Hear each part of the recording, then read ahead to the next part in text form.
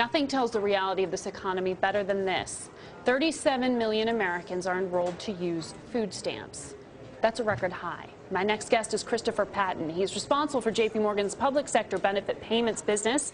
J.P. Morgan is the first and the largest provider of food stamp benefits in the United States. And Chris comes to us live from Chicago this morning. Good morning to you, Chris.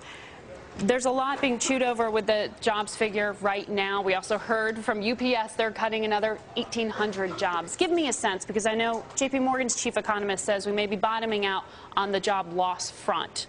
What does that mean, though, for your line of work? Good morning, Margaret. Thanks for having me on the show. It is very significant for our line of work. Obviously, a couple of key trends that we see, I think, specific to food stamps. As you note, we are the largest processor of food stamps in the country, so we've seen huge increase in volume over the past year or two. Number of people receiving food stamps up 40% in the last 2 years. Wow. That's a factor of the poor economy, and unemployment is a big factor in that. Now, I didn't know until I was reading through your notes that even when you do have a job, if you're at a certain income level, you can still receive food stamps. Tell me, though, what sort of lull are you seeing there? Because the concern here is that even when people do get jobs, that pay is down. How are you forecasting this economy will look in terms of demand for food stamps in the next 6 months? Right.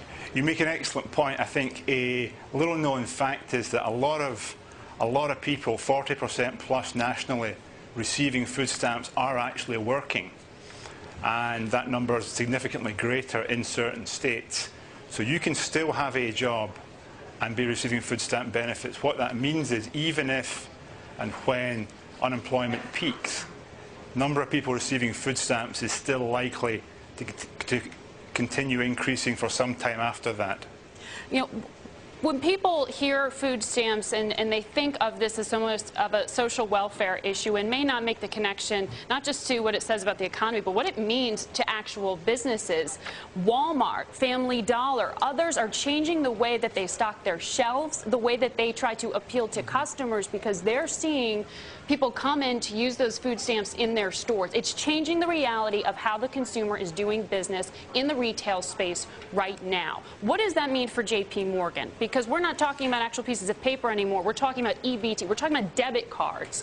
What does this mean in terms of J.P. Morgan's benefit in some ways in this boost in business, use of in transactions? Right. You make a couple of excellent points there. I think food stamps historically were paper. They were stamped. That is no longer the case, has not been for many years.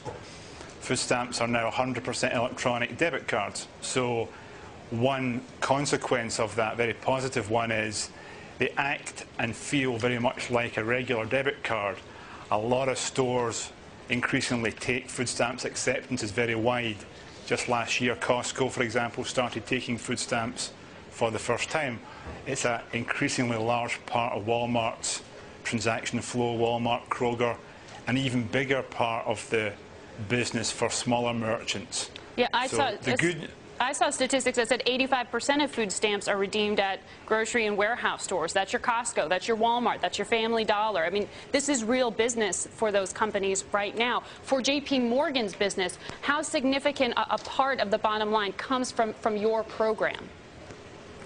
I mean, this business is a very important business to J.P. Morgan. It's an important business in terms of its size and scale. We also regard it as very important in the sense that we are delivering a very useful social function here. We are a key part of this benefit delivery mechanism. Right now, volumes have gone through the roof in the past couple of years, so the good news from J.P. Morgan's perspective is the infrastructure that we built, has been able to cope with that increase in volume. All right. No, you make a fair point there that this is a delivery mechanism.